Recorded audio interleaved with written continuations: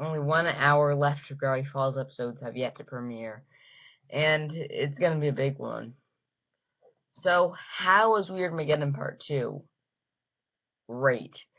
I personally think it was a lot better than the first one, I but it was pretty darn hilarious, Mabel's Realm, and we get a lot of light stuff and a lot of serious stuff too.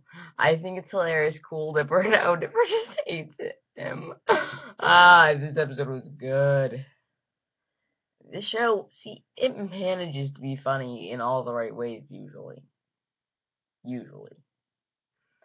But so let's see, what else do I have to say? So yeah. So Dipper finally goes into Mabel's dream zone, and we're gearing up for the epic finale of the series. Anyway, it was, in my opinion, a good episode. I liked it a lot. But what else should I say? I don't find much to say about this episode, but anyway, have a great time. Sadly, this episode's now